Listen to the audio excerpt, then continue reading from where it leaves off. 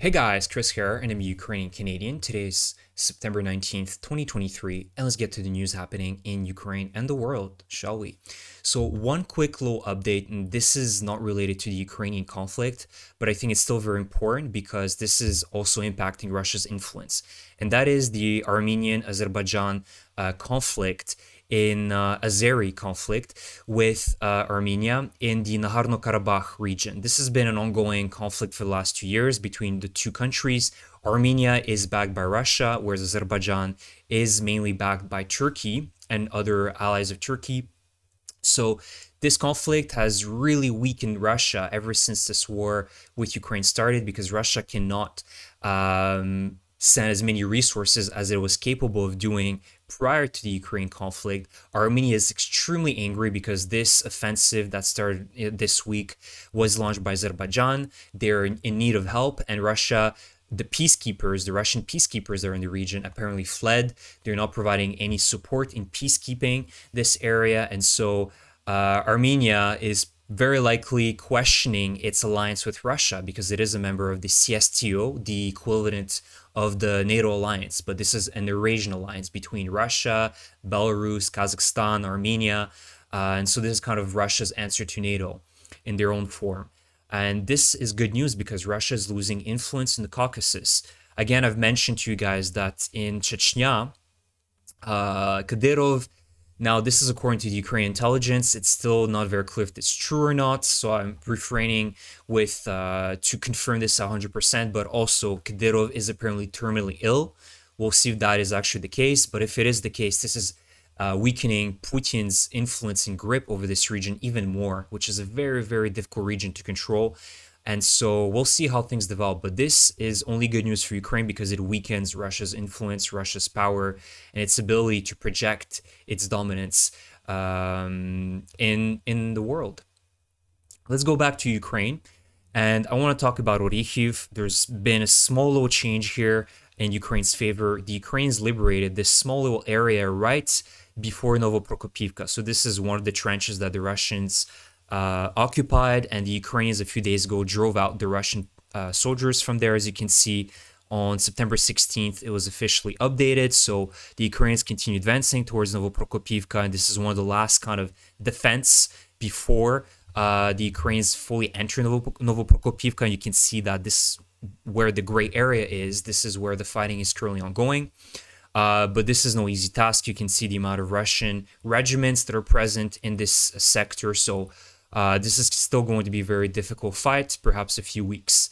Same thing for Verbove. The Ukrainians continue pushing towards this village. It's very important because after Verbove, there's kind of one and a half kind of one last line of defense, if I can say it. There's another one here, but if they can kind of get around it and attack Romanivske, or the trenches that are around Romanivske, it kind of clears up the way, basically heading towards Tokmak after they breach through Romanivske. But this is still a very, very difficult task. The Russians have concentrated a lot of forces, and as I've mentioned, I'm not expecting any miracles. The Russians are going to do everything possible to defend this region and throw as many bodies as necessary.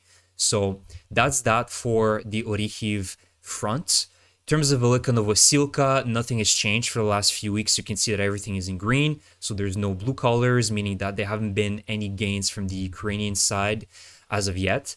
So that is one update. Another update for Velika Novosilka and Avdiivka. We've already discussed that the Ukrainians have pushed towards Opitne and getting closer and closer to the strategic position of basically the Donetsk airport. Holding this will be very important. It's a strategic position to hold, and basically this is kind of the entrance to Donetsk city.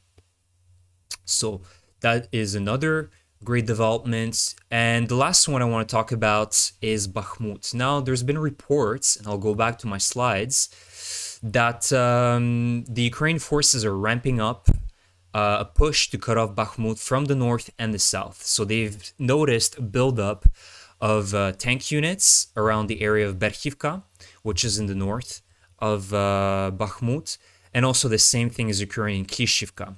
And in Klishivka and Andriivka, as I've mentioned in my previous update, the Ukrainians have liberated these two villages. And so this brings the Russians to a much more precarious situation, as this basically, after Klishivka, there's a few villages left before the Ukrainians can attack and enter Bakhmut in the south. So what do you guys think? Do you think this is a smart move from Ukraine?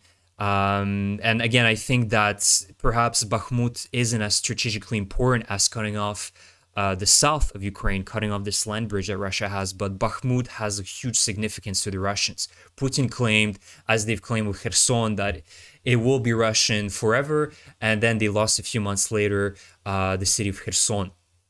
And so losing Bakhmut for Russia would be a huge morale blow. We all understand that. They've wasted, now conservative numbers say that it's about 30,000 Russian soldiers were killed in their Bakhmut offensive, but some say that it went as high as 50 to 60,000 Russian soldiers, most of them Wagner forces, that were wasted in the winter offensive in Bakhmut. So it's a huge number that the Russians basically spent just to take a city of 70,000 people prior to the war. So insane losses.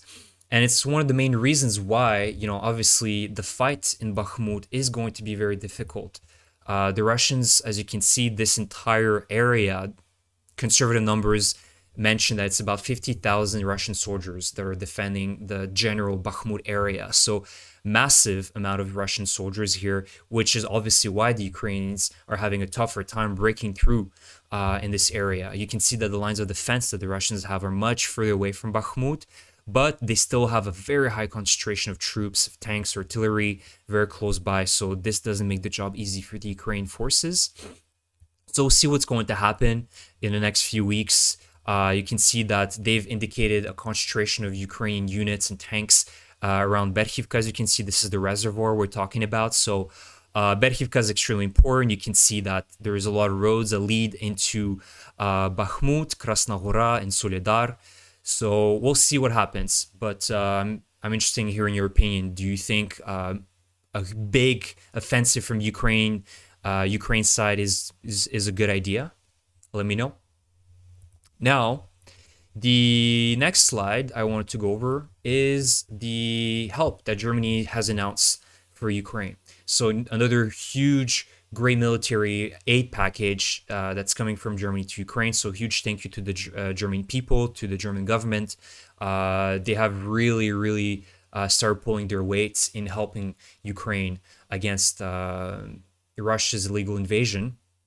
Unfortunately, you know, I'm going to continue saying it, but the help is designed to drag on this war. And as I've said, beggars can't be choosers. Ukraine is in the situation of being a beggar, and it can't choose, you know, what it wants. Now, what Ukraine would want is having a very massive amount of weaponry being sent out to them, and everything that Ukraine's been requesting for them to receive it. But that's not been the case, right? There's always a lot of debate, a lot of talks, a lot of thinking before Ukraine receives, you know, long-range missiles or jet fighters, and it's really being dragged on. I think it's by design, and just to drag on this war, to grind the Russian forces as much as possible, to limit the nuclear threat. I understand that argument as well of why it's so slow. Not only logistically speaking, it is complicated, I understand that, but also to limit the threat that Russia poses as a nuclear nation. And they have not shied away from constantly threatening the world that they're going to strike,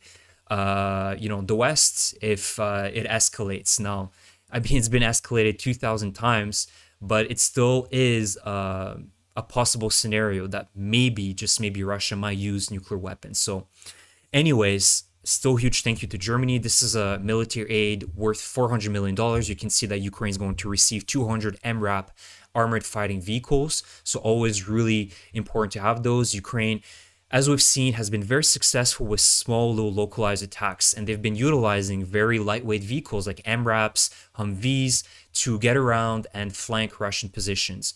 The style that NATO wanted Ukraine, the fighting style NATO wanted Ukraine to utilize did not work out. These massive convoys of multiple tanks, multiple Bradleys, it just doesn't work out when you're fighting against a force that has literally mined every single field, is well defended. So Ukraine, by using these MRAP vehicles, is going to do really good, important attacks against Russian positions. 50 surface drones, and I'm not sure what type of drones we're talking about here, but drones are always important. Tens of thousands of projectiles of various calibers, always good to have. 480 AT-2 missiles, demining systems, always important. Ukraine in the south is in dire need of more and more demining systems, not only to advance, but also to, in the areas that they have liberated, to demine the fields that have been, mined to hell by Russia. And winter clothes, heat, and electricity generators. This is extremely important. We're coming to winter. Winter will present its challenges for Ukraine. Again, because we know that Russia is expected to double down on attacking the Ukrainian energy grid and also civilian infrastructure like they did last year. However, Ukraine is much better prepared against these types of attacks, as they have a great dense air defense system, and that is all thanks to the West, to the United States, the Baltic countries, Australia, Canada, and many other Ukrainian allies that have provided the necessary means to defend the Ukrainian sky against Russian attacks, which have been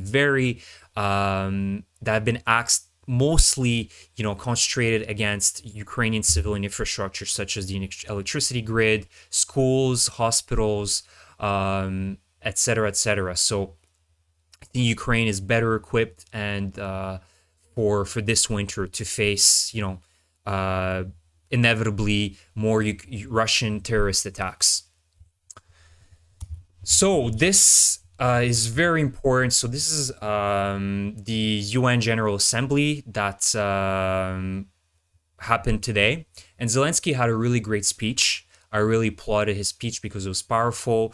It was also very direct against the Russian invasion, and I just wanted to share with you guys part of his speech. So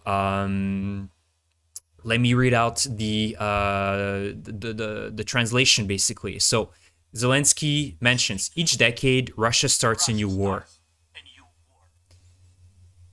Parts of Moldova and Georgia remain occupied. Russia turns Syria into ruins, and it's true. Look, in the 1990s, Russia had not only the Transnistria conflict that it fueled, but also the Chechnya wars, the first and the second one. Then in the 2000s, it was Georgia, and also inevitably in the 2010s, it was also Ukraine and Syria. So, every decade, it seems Russia is always interested in creating conflicts, proxy wars, to also destabilize the West.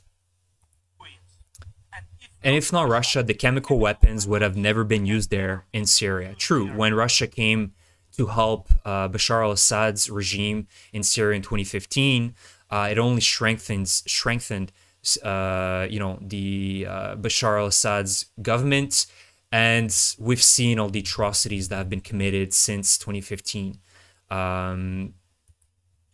Then he continues in saying, Russia has almost swallowed Belarus. Pretty much Belarus is a satellite country of Russia. Unfortunately, Belarus does not have its own, I would say, independence and agency. Everything runs through Putin now. Lukashenko is Putin's servant. So unfortunately, Belarus can't even be considered kind of an oblast at this point of Russia, unfortunately. I can only hope that Belarus one day will become independent and free of Lukashenko. And is now obviously threatening Kazakhstan as well. That is true.